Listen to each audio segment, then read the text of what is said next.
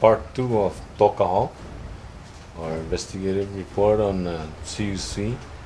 It's about exposing everything that we have on hand about what is going on with CUC.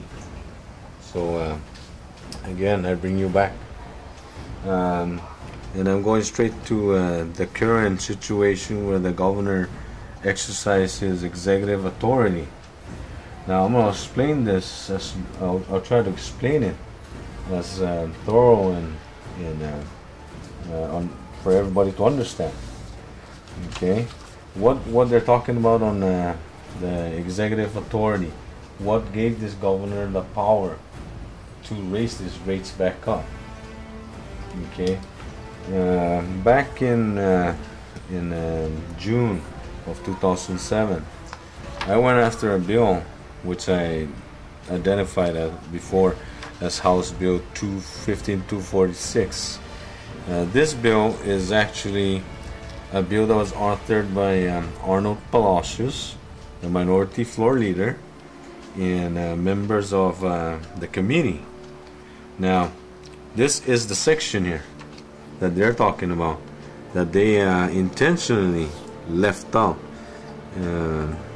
of the bill.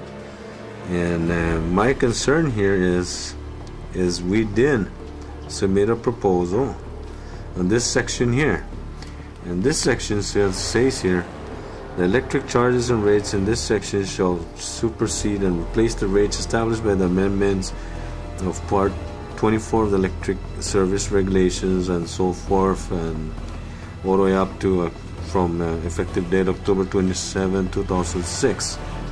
Now, the battle here is this provision here, right here, 15 through 22 should have been taken out when this bill was introduced on the floor. This section here, from 15 through 22, should have been taken out from the original House bill. When we submitted a proposal back in June of 2007, right here, June 27, 2007, Toka Hao Cnmi Association submitted a proposal, a rate proposal, as requested by the Speaker of the House, Oscar Babalta. And in our proposal, we specifically noted this provision here on this original House bill, House Bill 246, to remove a certain portion there, a certain section of the provisions. And that is right over here. It says, remove paragraphs 18 through 22, for there is no Public Utilities Commission, no PUC Commission at the time. So this is where the controversial is right now, because I'm leaning towards a deception here from the House Minority Floor Leader and the rest of the PUTC committee, both the lower house and the upper house. I challenge this issue because what were these people doing?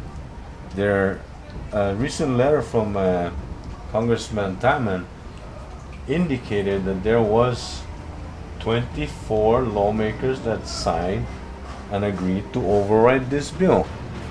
And you know, aside from the 24 lawmakers, you have the legal counsels who actually look at this documentations before it even gets on the floor. So my biggest question here, was this an electioneering issue that they actually just passed it and pretended or acted like these things didn't even exist, that this was a problem, that down in a few weeks or months that you will give the governor the authority to exercise his executive powers? Those are the issues we have right now. So I'm leaning towards a total deception by this legislative body in regards to House Bill 15246. I'm really disappointed with this, because they are the ones responsible for giving the governor this authority. Now, the other factor that I can figure here is this has also been an issue pressuring the community, the consumers, and you know, putting the pressure on and oppressing them to agree to privatization.